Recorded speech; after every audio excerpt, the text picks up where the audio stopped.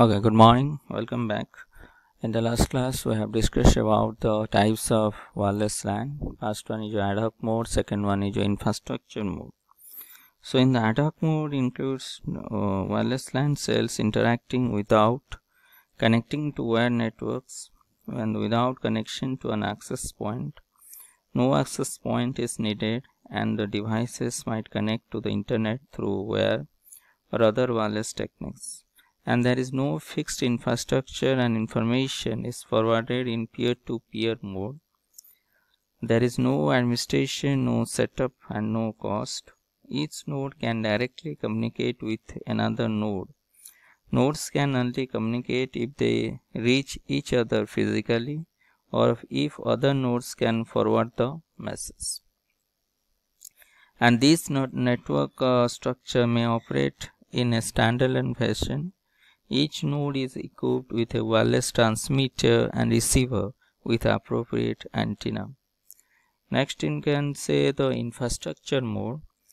It includes one or several interconnected wireless LAN cells which are connected to a fixed net through access point. Wireless access points can be compared with an Ethernet hub or switch and is used to allow computers or other devices with wireless cards to participate in a network. All communication occurs through access points. Communication typically takes place only between the wireless node and the access point and not directly between the wireless node. Access point, you can say, acts as a bridge. Access points with a fixed network can connect several wireless networks to form a larger network beyond the actual radio coverage. Design the simple because most of the network functionality lies within the access point, and collision may occur if medium access of the wireless node and the access point is not coordinated. And there are, in this type of communication, there are two type of access points are there. One is your hardware access point, one is your software access points. So in the hardware access point offer comprehensive support of most wireless features, but the requirements should be checked carefully. But software access point which run in a computer equipped with a wireless network interface card as used in an ad hoc or peer-to-peer wireless network. So next is the ad hoc mode. In the ad hoc, networks are created between two or more wireless pieces together without the use of wireless router or an access point. The computers communicate directly with each other. Ad hoc networks can be very helpful during meeting or in any location where a network does not exist and where people need to share files. So generally in the ad hoc network is device having own capability to maintain that network. There is no infrastructure, intermediate devices is required to communicate with each other. So in the ad hoc network, basically you can say in the ad hoc network there is no administration, no setup, and no cost. Each node can directly communicate with another, like peer-to-peer architecture, and nodes can only communicate if they reach each other physically or if the other nodes can forward the message. That is the ad hoc network. Next, known as the infrastructure mode. What do you mean the infrastructure mode?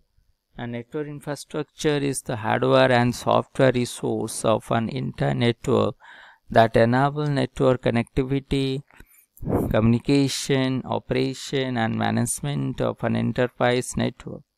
It provides the communication path and services between the users and process, applications, services, and external networks and the internet. That is the infrastructure includes one or several interconnected wireless LAN cells which are connected to a fixed net through access point. Wireless access points can be compared with an Ethernet hub or switch and is used to allow computers or other devices with wireless cards to participate in a network. All communication occurs through access points. So in this infrastructure mode, Several interconnect wireless LAN cells which are connected to a fixed net through access point. Wireless access points can be compared with an Ethernet hub or switch and is used. That means the intermediate devices are used to communicate in this type of infrastructure mode. So here the number of the systems and the intermediate devices is used to communicate with each other, or you can say all the devices are connected through that intermediate devices. And next is this is the standard of IEEE 802.11.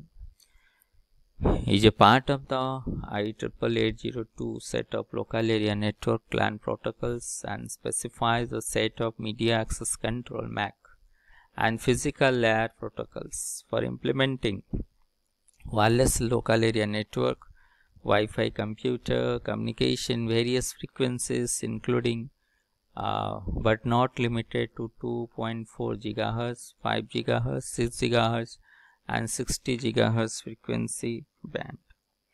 So the IEEE adopted the first standard of wireless LAN.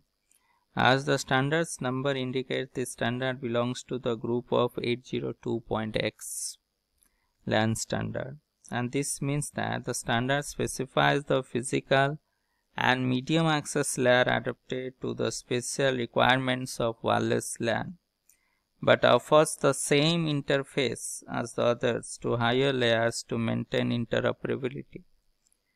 The primary goal of the standard was the specification of a simple and robust wireless LAN which offers time-bounded and synchronous services. The IEEE 802 committee was formed to set up the standard of LAN domain. There are many standards within this family with almost all letters from A to X.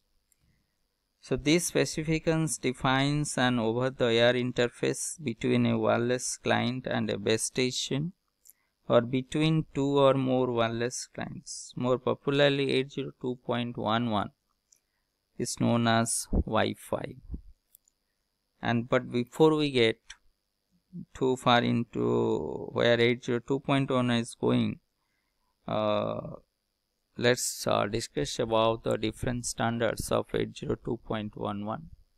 These are the standards. 802.11 applications to wireless LAN and provides 1 or 2 Mbps transmission in 2.4 GHz band using either frequency hopping spread or direct sequence spread spectrum and FHSS.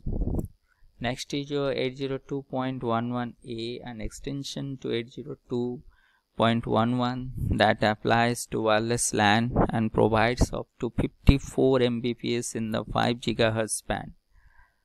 802.11a use an orthogonal frequency division multiplexing encoding scheme rather than FHS or DSS.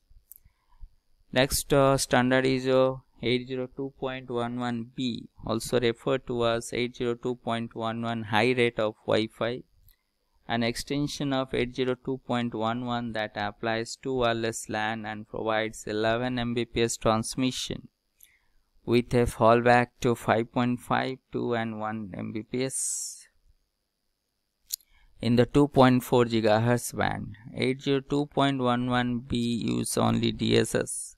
802.11b was in 1999 ratification to the original 802.11 standard, allowing wireless functionality comparable to Ethernet.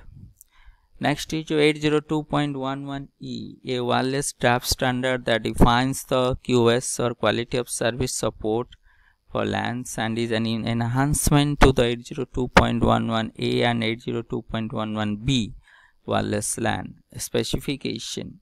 802.11e adds QoS features and multimedia support to the existing IEEE 802.11b and IEEE 802.11a wireless standard, while maintaining full backward compatibility with these standards. So these are the regarding the quality of the service, and the next class we'll discuss in the another standards. So for now, thank you to all.